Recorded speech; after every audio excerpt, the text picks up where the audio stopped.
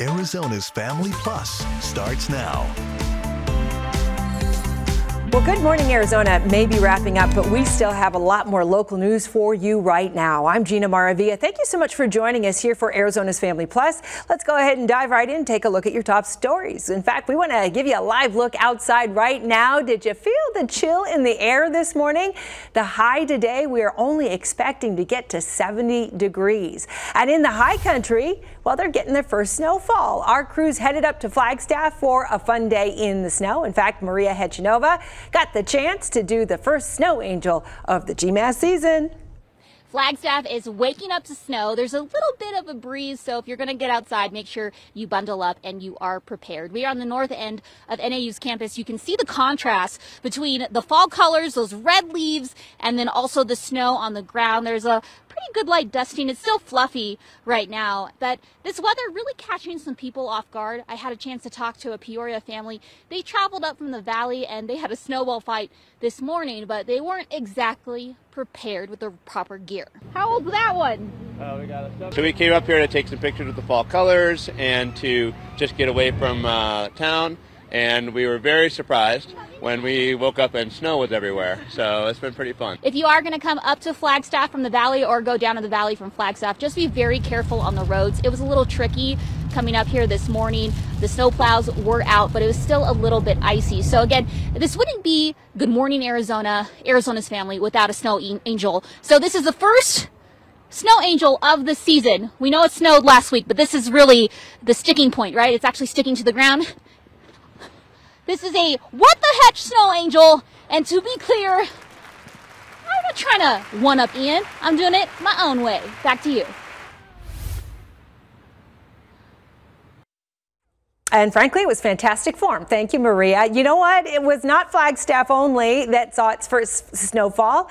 Thanks to Ellie for sending us this video from Pine Top. You can see all the snow there in her neighborhood. And we should mention it is only October.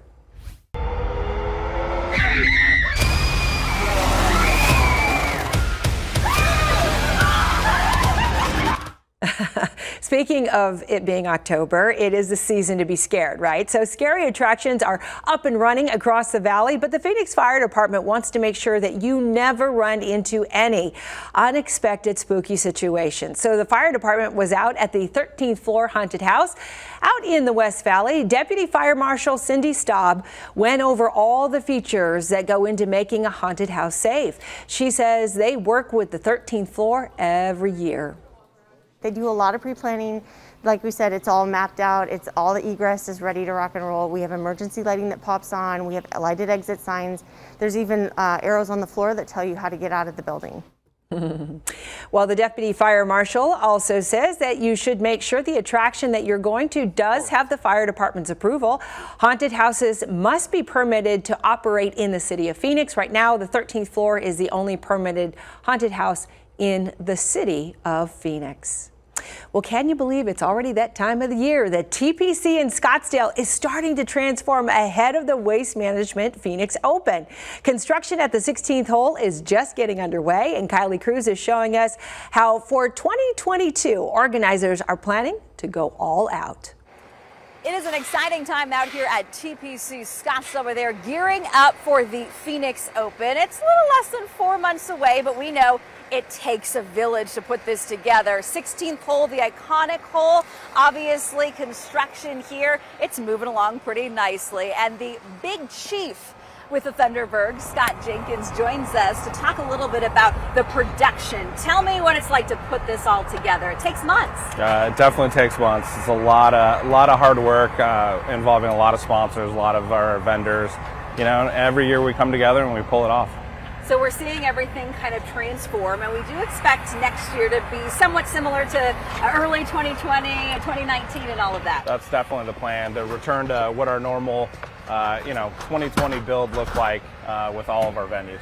So how are ticket sales? Because the hospitality suites, they're in hot demand, I'm assuming. There's plenty of pent-up demand. Most of our, if not all of our hospitality suites are sold out, with pretty substantial wait list, but general admission tickets will always be available. Greenskeeper, some of our other venues, there's still tickets left. So the date is something else we got to make note of, because when I think of the Open, I always think it's that first weekend, you know, the big weekend, first weekend in February. This year, it's the second weekend. Why is that? It's really everything to do with the Super Bowl. The PGA Tour likes to align us on the Super Bowl weekend because we're one of the only events that can handle it and still get TV ratings. And so that's why we match up with the Super Bowl every year. And when they moved, the PGA Tour quickly moved us as well. Okay, so just make note of that for your plans. It's February 7th through the 13th, Monday and Tuesday. You still can get in free, which is great. And before we go, we do want to talk about all of the events that are happening around. It's not just the golfing. Obviously, the Bird's Nest is going to be hopping as well. Who do you have coming? Super excited about the lineup and that we'll have the Bird's Nest again this year. Wednesday's yet to be announced yet, but Thursday we have Sam Hunt. Friday is Macklemore, and Saturday is Kygo's back. He played in 2020 and did a fantastic job, so we're excited to see him back. Okay, we're excited to be back here again. If you drive in this area, if you live in this area, you're going to notice the changes over the next couple of months. And the Open, it is right after New Year's, so it goes Thanksgiving, Christmas, New Year's, and then the Phoenix Open here, less than 4 months away. Get excited. We certainly are. Thank you so much, Kylie. Speaking of big changes in construction, Legacy Sports Park in Mesa, it's now known as Bell Bank Park. The area is currently under construction as we speak as well, but there are big plans for this complex, and Ian is checking it out. Scott, this place is massive. You know, when I grew up in the Dobson Ranch, we used to play football behind a LDS church on a small patch of grass off of Keating and Dobson. But look at this. This is how you do some sports. A massive, massive, massive undertaking here, now called Bell Bank Park. And this thing is going to be ready to rock in about 90 days. I'm here with the two brothers behind this. I thought it was like the Intel plant you guys were building out here. Brett Miller joining me, and Chad as well. What can people expect from this thing if they have not heard what's going on here? So this is 320 acres, the largest family entertainment sports park in the country. This place is for all inclusiveness, right? It's anything you can understand from soccer fields, basketball, pickleball, youth camps, clinics, teams, anything and everything will be played here.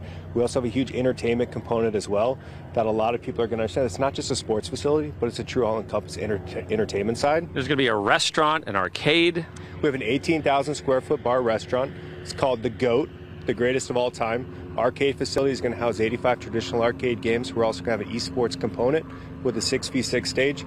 So if little Johnny's out here playing soccer and his brother or somebody else wants to come in and play esports, they'll have that capability as well. That's cool. Families can kind of consolidate. Chad, this has been a long time in the making. Tell me how this all started. Yeah, so the original vision and concept came about almost 30 years ago from my father. So what started off as 4 soccer fields, a couple of baseball, soccer, softball fields, and a little bar restaurant has now evolved into a 320-acre, almost $300 million family sports entertainment park, which Brett alluded to a second ago. This is the largest family sports entertainment park in the country. So it's truly impactful to generate almost close to 1,500 jobs, close to a couple $100 million a year in economic impact back to the state of Arizona. So to be able to bring this vision back home to where Brett and I grew up is truly impactful to us and our families. That is going to be great. It's going to be great for families here. There's a lot. It's going to be big economic impact. You mentioned the arcade. Do you know the games that are going to be in there yet? Oh, we've got Mission Impossible. We've got everything from traditional, can't think about it, around pinball games. Rampage? We'll put it in there for you. Okay, we're going to work on We're going to work on it. I lost my earpiece, guys, so I can't hear you, but they're doing big things out here in the East Valley. Massive, massive things that are going to serve a lot of folks, and in 90 days, you'll be able to enjoy it yourself. That sounds pretty darn cool. And the GOAT, we'll just have to go out there just to get a picture for Instagram. Hey, thank you so much for watching Arizona's Family. We really appreciate your time. For the very latest traffic, news, weather, head to our website, azfamily.com, or you can download our news app. I'm Gina Maravilla. Make it a great day.